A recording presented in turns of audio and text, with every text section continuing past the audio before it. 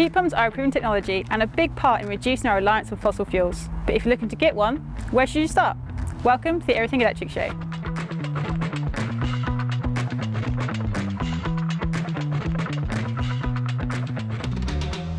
In today's episode, I'm going to be going through the key elements I would consider before installing a heat pump.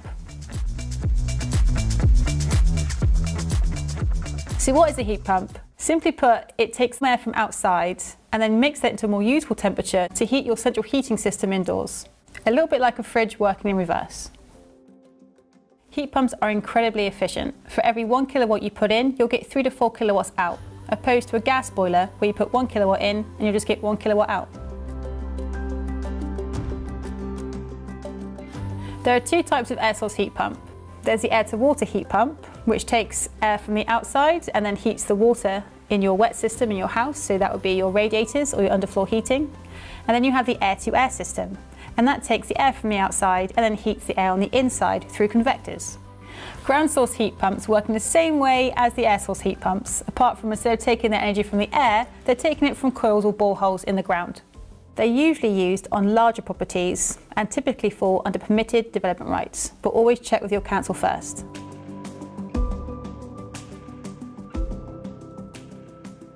Heat pumps work best in insulated homes, so before you start your project, make sure you insulate your home as best you can before installation.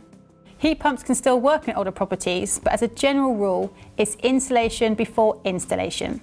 If you don't want all the heat leaking out of your house, then make sure you watch our leaky house episode. Is your home suitable for an air source heat pump?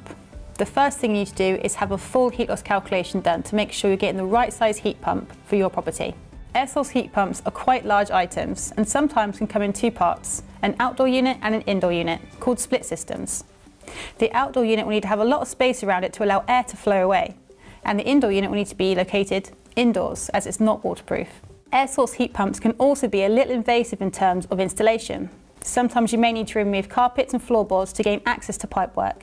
If you're replacing an existing boiler, you may need to think about pipework alterations. Sometimes it'd be a few alterations, and other times you may need to replace all of your pipework. Don't forget the fully charged live events in 2023 featuring the Home Energy Advice team, where you can have a one-on-one session with an expert to go through your future plans. Make sure you book your session as soon as you arrive, as the heat experts are very popular. A common question we get asked is, should you replace your radiators when you install a heat pump? Sometimes you can keep your radiators if they're sized correctly, but most of the time you will need to replace them due to the low flow temperature of the heat pumps, meaning you'll need to have a larger surface area to meet the heat demand in those rooms. Other things to consider is that your heat pump runs on electricity, so you will need to have a dedicated supply to the heat pump. You may also need to think about upgrading your fuse board or adding a new one. You may also want to consider space for things such as the buffer tank, cylinder and solar diverter. All these things can work with the heat pump. Getting an approved installer is the best option. You can find an MCS accredited installer on the MCS website. You can also see reviews from these installers on the Trustpilot website. Always remember to get 3 quotes before going ahead and choose the one that's best for you. And again, word of mouth isn't always a bad thing. So if someone's had a good job and they recommend them, why not check them out?